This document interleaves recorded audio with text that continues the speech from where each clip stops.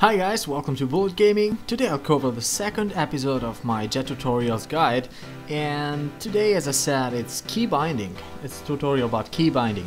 So let's go take a look. What is the best key binding for your jet? Let's go to options,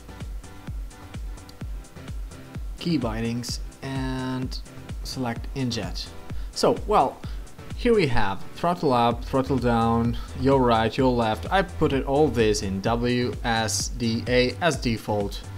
I change it, as I said in the previous video, pitch down, since I fly with inverted flight method on spacebar, so I can turn around without having to move my mouse a lot on the mouse mat. Then I don't have anything for pitch up. I don't really use it. I personally think, yeah, you can use that for a couple of maneuvers, but it's not that useful. I've never happened to use it, let's say the truth. If I have to look down, I usually use my mouse, and it doesn't take much of a movement. Then we have roll right and roll left. These are selected to the mouse, so what happens is that when I move my mouse left and right, as is selected by default, my airplane rolls. Then I have toggle chase camera. This is pretty important. I set this on my mouse too, so it's the middle button. The scroll wheel can be clicked in most of gaming mices. So what happens is that I don't have to move my finger from the spacebar if I'm dogfighting, or from the D, which is the yo key, to press the C button. This way my hands are completely steady. I don't have to move them at all. I can simply click that, clicking my scroll wheel, and that's really useful in my opinion. Then for free look, I use the right mouse button.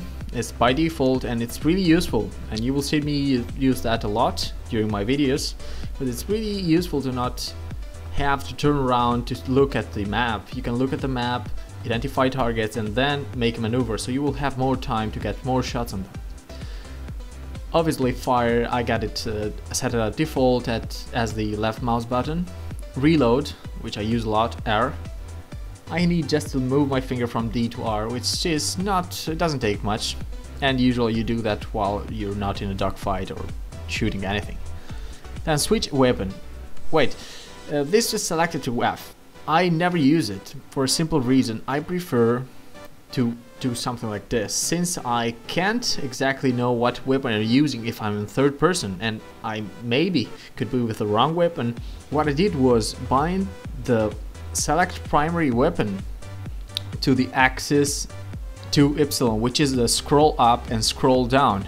So every time I scroll up, doesn't matter how many times I scroll, I always select the weapon number 1, so I simply scroll it up and I selected the primary weapon, the main gun.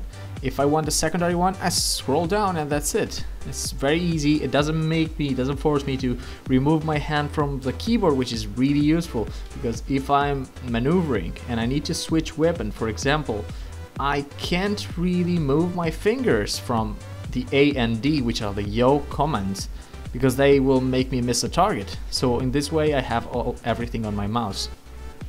Fire countermeasures is usually selected by default at X. I changed it to Shift for a simple reason. Shift is usually used as afterburner. So what I did was selecting fire countermeasures and binding it at Shift, because it's really easy to press. At the same time leaves all the other fingers free to maneuver the jet and control the speed, because I just need my little finger to press it. And even if I'm in dogfight, I am free to dogfight and at the same time fire countermeasures without it affecting my ability to maneuver the jet. And so what I did was bind the afterburner to W. So what happens? Now I have W for afterburner and W for throttle up. And this makes things a lot easier for one simple reason. Since throttle up doesn't do anything, doesn't increase your speed while you're flying, but afterburner does when you're flying. You need throttle up just to lift the jet from the ground. So that's it for this video. I'll come in the next days with some new jet tutorials. The next one will be about improving your accuracy, because every one of us knows how bad it is having an enemy in front of you and not being able to shoot it down. And that's it for this video, guys. I hope you liked it. If you liked it, please rate, leave a comment or subscribe. Many other videos coming out every week. Thanks for watching.